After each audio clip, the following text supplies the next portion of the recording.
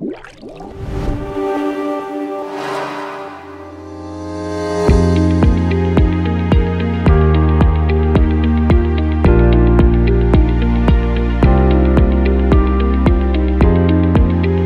the case of media running out through the backflush manifold during a backflush cycle, you should perform the following steps.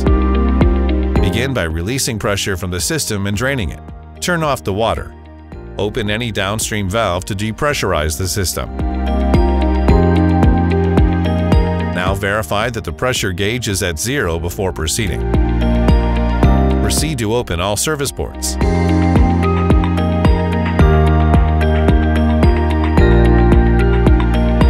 Check the media level inside of the tank. If the level is lower than the marker, add media.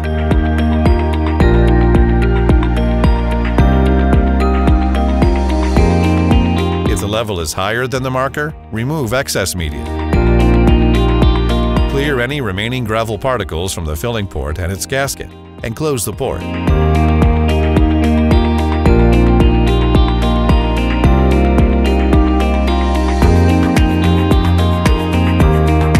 Turn on the water.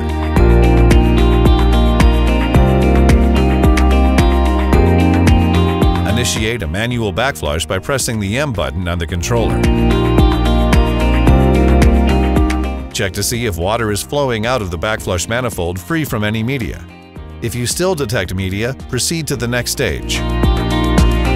Adjust the flow control valve while flushing is still being performed and check if the media stops flowing out. To do so, remove the cover of the flow control valve and rotate the pilot calibration bolt counterclockwise with a wrench to reduce the flow until media stops flowing out. Retighten the pilot lock nut.